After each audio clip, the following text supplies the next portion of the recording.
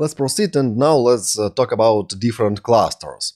Of course, if your company is really large and spread all over the world, it is a really nice idea to create multiple clusters in different countries or on different continents or something like that. And each cluster will be actually separate entity with own brokers, with own producers and consumers. Also, Zookeeper is required in every cluster, and you may create as many clusters as you need. But now you may ask me a question, but what about data synchronization between different clusters? Of course, it's possible if you need that, and you are able to set up mirroring between different clusters.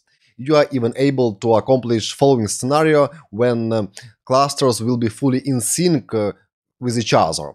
But what is an idea behind creation of different clusters? Let me explain you. For example, there are two clusters, one in USA and one in Europe.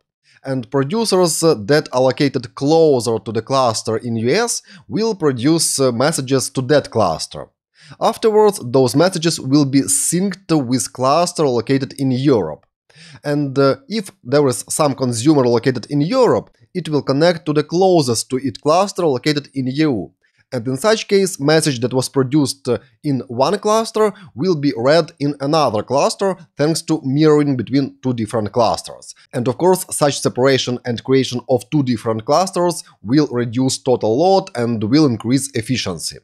If you, of course, don't require any mirroring, you are able to create completely separate clusters in different regions.